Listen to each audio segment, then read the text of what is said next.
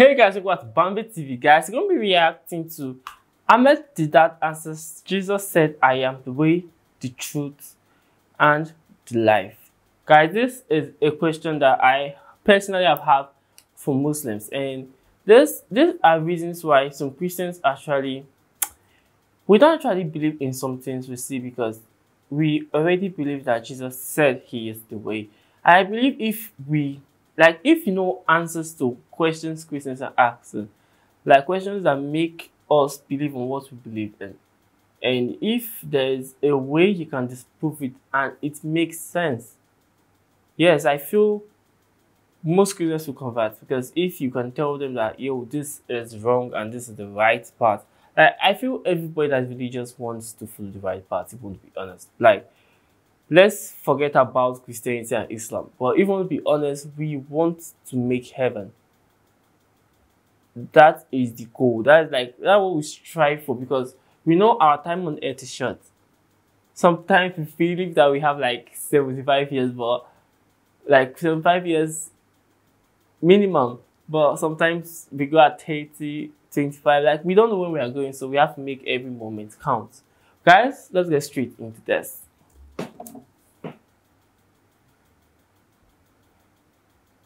Yes, please. Okay, thank you. My question is one of curiosity. If the Muslim believes in Jesus Christ as being a prophet, then I assume that means that they're revering his message and what he was. So my curiosity is, one, in the Christian description of him, say by the prophet Isaiah, when he's referred to as the coming Messiah being Emmanuel, translated as God with us, and also in the men that he was with, that he trained up, who, when they relate his story, relate frequent instances where they say that no man comes to God but through me, and that I am the bread, the truth, the life, that I am God. So I'm curious about how you handle that. It's a very, very pertinent and straightforward question. Straight request, it calls for my response on that level. You see, there are quotations in the book of Isaiah in the Old Testament where a description is given about somebody, something, maybe the Messiah. It says, and he shall be called, I'm quoting, called Emmanuel, which means God with us. He shall be called Emmanuel. Now I'm asking people, I said, look, you've got 27 books in the New Testament, 27 books. In any one of these books, is it ever mentioned anywhere that Jesus was ever called Emmanuel? Was he called Emmanuel? He was called Jesus. He was called the Messiah. He was called the bread of life. He was called the truth of God. All that, the word of God. Was he ever called Emmanuel in any one of these 27 books? Was he? No. So it means it's not referring to him. He shall be called. Like you see, the man comes along, he's going to lecture to you people on the subject, 2 pictures of Jesus, Quranic and biblical, and that man shall be called the Messiah. Now, did anybody call me Messiah? No. So there's no fulfillment. Can you see? If I wasn't called Messiah, I'm not the Messiah. He was called, and nobody ever called him. He shall be called. I said, you see, that refers to Muhammad. Because Muhammad, you see in the Quran, in the Holy Quran you read that Muhammad and Abu Bakr at the flight, they were in a cave and they were almost being caught out. And Abu Bakr says, he says, look man, they are upon us. We are done for. And Muhammad says, Inna Allah ma'ana, Emmanuel. Inna Allah, God is with us, Emmanuel. Muhammad said that, not Jesus. Jesus on the cross, he said, Eli, Eli, lama sabachthani. You see, at the critical moment, when you have God with you, who says that? Muhammad says that. Inna Allaha ma'ana, which is the exact translation of Emmanuel, God with us. Jesus says, according to your record, Eli, Eli, lama sabachthani, which means, my God, why hast thou forsaken me? God is not with him. He is forsaken by God. That's at the critical moment. So this is not nowhere referring to Jesus. With regards to Jesus saying, I am the way, the truth and the life, no man cometh unto the Father but by me. Mr. Deedat, what have you to say to that? I said, I have to respond. He did say that. I am the way. He is the way. You see, in the context now, let's have a look at it in the context. You see, the disciples of Jesus misunderstood everything. Everything he spoke, they misunderstood. And his present-day disciples and followers misinterpret everything he uttered with apologies. You see, this is in John chapter 14. At the beginning, we are told, Jesus says, in my Father's house there are many mansions. Had it not been for so, I would have told you. And I'm going to prepare a place for you. And whither I go, ye know, and the way ye know. You know where I'm going, and you know how to get there. In other words, I assume you understand what I'm talking about. He's telling his disciples, you know where I'm going, and you know how to reach that destination. So they say, Lord, we know not whither thou goest, and how can we know the way? In other words, they misunderstood. Jesus is talking about spiritual matters, spiritual goals, spiritual destination. They are thinking of geographical locations, Washington, Pittsburgh, Philadelphia, what? They think it's a look, we don't know where you are going, and how are we going to get there? Look, misunderstanding. He's talking about spiritual things, they are thinking of geographical places. So Jesus in answer to that says, I am the way, the truth and the life. No man cometh unto the Father but by me. It means if you want to know where I'm going, look at me. The way to God is personified in me. Look at me. The truth of God is personified in me. Look at me. True life is personified in me. Look at me. If you follow me, you will reach your destination. And they misunderstood again. No, it was too heavy for them. Too heavy for them, for his disciples. This simple statements, they can't understand. Everything they're misunderstanding. So they said, look, Lord, show us the Father and it sufficeth us. Look, all this you're talking about is too heavy for us, too heavy. We don't know what you're talking about. Just show us God. If we can see God, we'll be satisfied. In answer to that, Jesus says, Philip, you have been with me for so long. You know, you ought to know better than that. You are a Jew. And as a Jew, you know, no man can see God and live. God is not seen at any time. That's what the scriptures say. Is not seen at any time. And no man can see God and live. If you see God, you will be consumed. And you with me for so long, and you still asking such a silly, making such a silly request. You want to see God with your bodily eyes when you can't look at the sun. He said, if you have seen me, you have seen the Father. Meaning, if you understood what I am, you would have understood what God is. Same John is talking. Other places, seeing they see not, hearing they hear not, neither do they understand. Means you see and you don't see. If you have seen me, meaning not physical seeing, because Philip had no defect in his eyes. If he had, Jesus would have healed him. If he can heal other people from the blindness, why not his disciple of his defect in sight?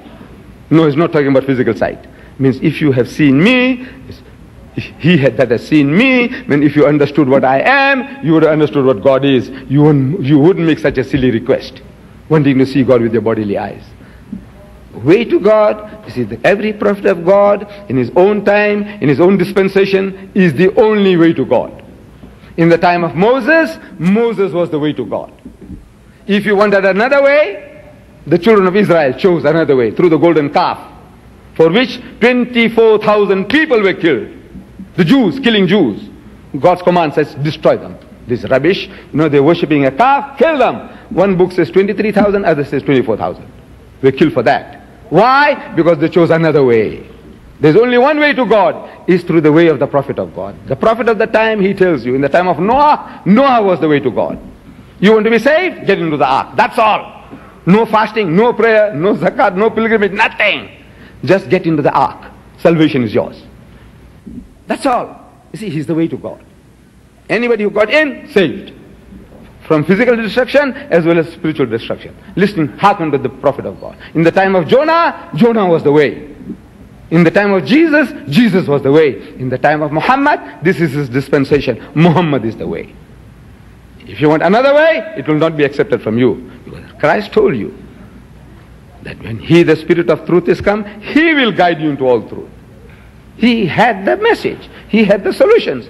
But now he didn't have the time. The poor man is on the run. As soon as he opened his mouth, the Jews were after his blood. And a man on the run, he's got no time to give you all the teaching. So he said, I have yet many things to say unto you, but ye cannot bear them now. Howbeit, when he, the Spirit of truth, is come, he will guide you into all truth. He said, that Spirit of truth is Muhammad. And we are prepared to reason with you. Let us have a dialogue. I have written a book called What the Bible Says About Muhammad. This deals with prophecies from the Old Testament. I have delivered a lecture on Muhammad, the natural successor to Christ. It's available on videotape. I haven't had a chance to write the book yet. But inshallah, God willing, I'll write the book. You see, so in other words, now let us have a dialogue. Who is the Spirit of truth? Who is the Comforter? And what does this mean when he says, I am the way, the truth and the life? He is the way to God. He is not the goal. To the Christian, he is the goal. He is not the way. You see, we must talk and reason how I see it, how you see it. And by that we might arrive at truth. What truth is, really is. Yes, okay. Yes, guys, I will say for Christians, Jesus isn't the goal. I believe for any religion, heaven is the goal, and it's same with us. And it's same with us Christians. All Christians I know, heaven is the goal. Like heaven is what we pray for. Like that is the end point. I won't say heaven is the end point. End point is supposed to go and come back again, because it's written in the Bible that we're still going to be tested again. So, yes. So after that, so he said a lot. And I don't know if, to be honest, like the answers he gave made sense, but I just can't take it. Now someone say I'm stupid. Let me give you my reasons why. Because like he is explaining something. Like the verse says this, and he's trying to explain the verse. And when it gets to a point where the verse goes exactly with him, he just said that is true. And if he used some statement in the verse that goes with him, he will say it's true. But if the statement does not go, he will say let's read the context. So I'm having a problem with like believing what he's saying, in the sense that he isn't actually taking the verse for what it is. Like when the verse says Jesus said is the way, the truth, and light. I love the fact he went through the context, because it was very, very obvious that the disciples were not understanding what he was saying. Yes, I accept that fact. But like when he said, Jesus said, Father, my Father, oh my God, why have thou forsaken me? If you go through the context, you will know why Jesus got to that point that he said it. And I will say this, for the fact Jesus was not called, for the fact it was not documented that Jesus was called Emmanuel, does not mean he was not called Emmanuel. Because when Mary was naming him, Mary actually called him Muhammad. So, Emmanuel. So, Ahmed Deedat saying Jesus was not called Emmanuel is, he was actually called Emmanuel when Mary was naming him. But throughout the verse, he was called Jesus or Yeshua. Yes. But like he was called Emmanuel. And I believe some details were lost. And I really feel like the Bible is like in context in a way. Like there are some books that bring things closer, like theologians. Like theologians can tell you a lot of things that were not found in the Bible, like a lot.